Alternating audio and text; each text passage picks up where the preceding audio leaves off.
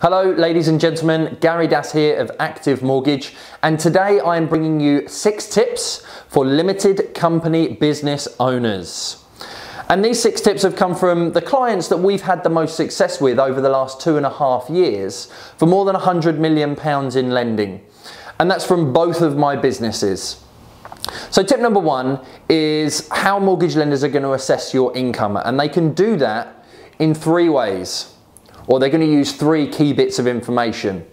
One is going to be your SA302, which is going to confirm your salary and your dividends. They are now also referred to as a tax calculation, and we would need that along with your tax year overviews. The other method of assessing your earnings or understanding your earnings is your company accounts, where that will confirm your salary and your net profits after tax before dividends. So I recommend having SA302 tax calculations and company accounts for the last couple of years ready when you want to apply for your mortgage, or ready when you're thinking about applying for a mortgage. Tip number 2 is relating to having 1 year's accounts. A lot of my clients have 1 year's accounts. Perhaps they were previously employed, or maybe they were previously a sole trader and they've made the transition to become a limited company. You're going to need to have a full 12 months trading.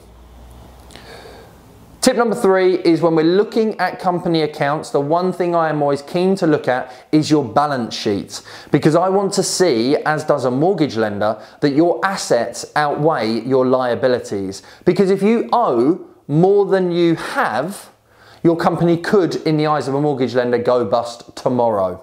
So it makes it almost impossible for you to get a mortgage. Tip number 4 is about directors' loans and amortization. I get many people coming to me asking, can I use this as a proof of income? Can I utilize this to justify how much I can afford?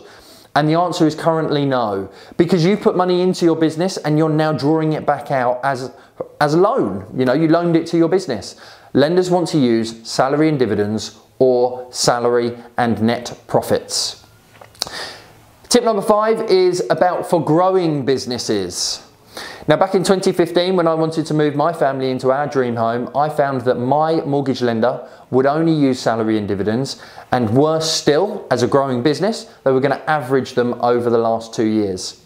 Now, my latest year's net profit was higher than previous years. So I wanted to use my latest year. And I found that there are lenders out there for a growing business who can consider your latest year's salary and dividends or your latest year's net profits. The outcome of that is you could potentially borrow more money and you could buy a bigger home or borrow more money to home improve, whatever it might well be. So if you're looking for the largest mortgage possible and finding that you're not having a great deal of success, then that could benefit you. Tip number 6 is for decreasing profits. And this is equally a bit of a problem. Because if your profits are decreasing or your income is decreasing from your limited company, then mortgage lenders are going to ask questions because they're concerned, is it going to happen next year or the year after that? So certainly make sure that your business and your income is in a strong position when you start thinking about applying for a mortgage. So I hope these tips have been useful for you. Please do leave me any comments if you would like me to answer them. And I have an easy next step for you.